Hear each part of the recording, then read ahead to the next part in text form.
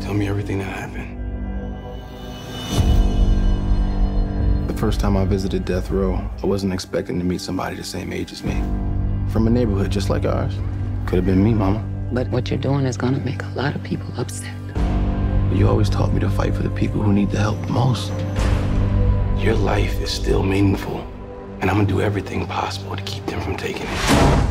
You don't know what you're into down here in Alabama when you're guilty from the moment you're born. God. Mr. McMillan. We done here. Mr. McMillan, please.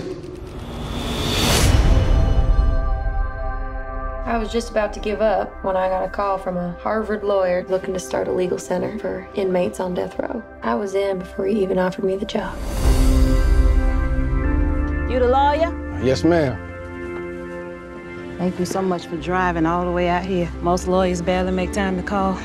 I can't believe you talked to all my people and say you're gonna fight for me. I did. That mean a lot. If you go digging in those wounds, you're gonna be making a lot of people very unhappy. When people care about a thing that much, they'll do anything to get what they want. When I first learned about all this, it was like looking at a river full of drowning people and not having any way of helping them.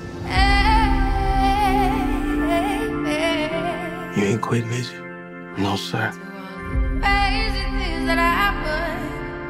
Each of us is more than the worst thing that we've ever done. I know what it's like to be in the shadows. It's my dad. He do nothing wrong. It's never too late for justice. You're the only one cared enough to fight for me.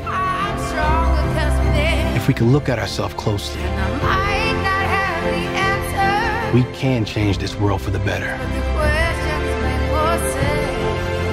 We all need grace.